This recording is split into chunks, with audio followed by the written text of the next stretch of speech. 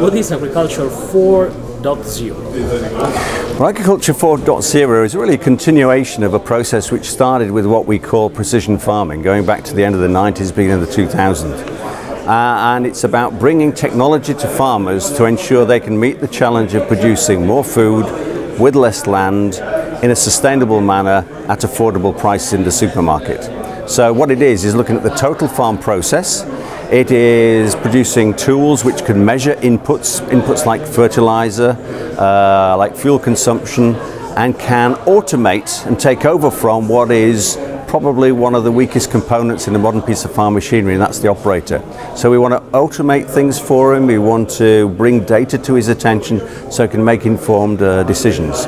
So it started off as basic maybe field guidance and automation of turning on the headland to avoid overlaps to reduce fuel consumption, but now we're looking at the total farm process. The farm tractor which talks to the farm combine harvester, that can even send a signal to the local dealer when any component within that machine is getting near critical failure level.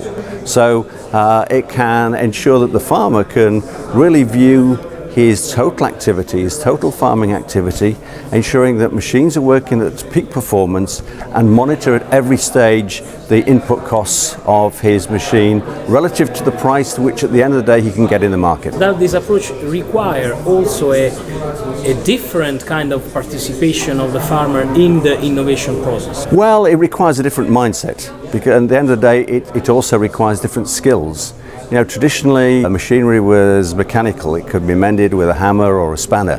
Today we're looking for highly educated technicians who can not just make use of technology but also can analyze the results of that this new digital era to look at what decisions need to be made on the total agronomic management of the farm.